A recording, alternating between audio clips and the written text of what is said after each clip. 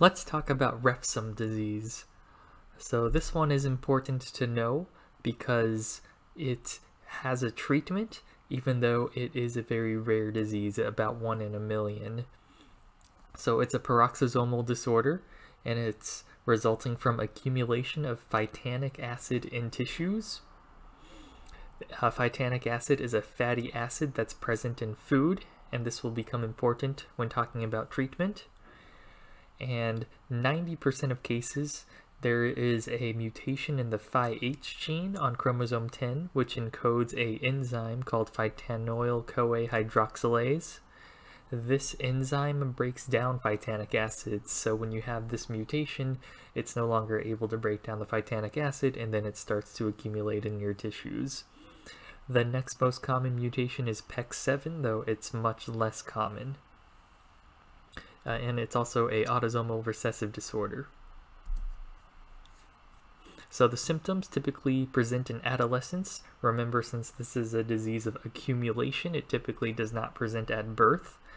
It'll present typically after the age of 10, somewhere between age 10 and 20, although it can also present much later as well. There's a classic triad of vision loss, polyneuropathy, and ataxia, although other symptoms are also present sometimes. So for the vision loss, that's caused by retinitis pigmentosa. The polyneuropathy, you can have numbness and tingling, and you'll see slow conduction velocities on nerve conduction testing. There can also be cerebellar ataxia. You can lose some of your other senses as well, such as with sensory neural hearing loss and anosmia. There can be ichthyosis, which is skin dryness and scaling, and it looks kind of like fish skin. And there can be cardiac conduction defects as well, and that becomes important because you may have cardiomyopathies and arrhythmias that need to be treated. So when you suspect the disease clinically, you'll have to send a serum phytanic acid level, and it's usually at least 10 times normal.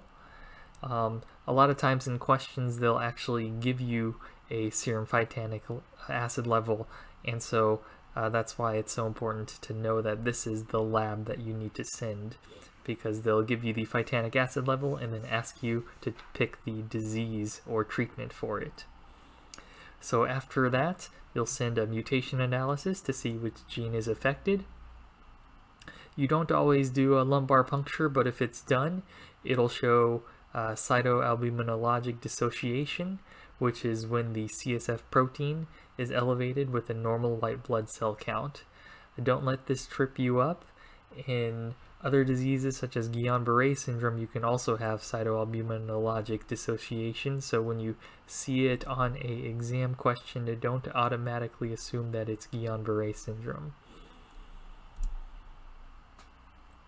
For treatment, you'll reduce the dietary intake of phytanic acid to less than 10 milligrams daily. Phytanic acid is common in ruminating animals, such as lamb or beef. So ruminating just means that they chew their cud. You'll also reduce dairy intake and try to avoid situations where you're fasting or have rapid weight loss. And this is because the lipolysis will release more phytanic acid into the system. And plasmapheresis is a way to acutely reduce the phytanic acid level, and it can halt the disease in its tracks, although reversal of the symptoms is more with long-term dietary management. A cardiac evaluation is important because these patients can have cardiomyopathies and conduction defects that may require medications to treat. For prognosis, the serum phytanic acid level can be reduced to normal or near normal with diet over a long term, and then that can also improve the symptoms such as the ataxia or the neuropathy.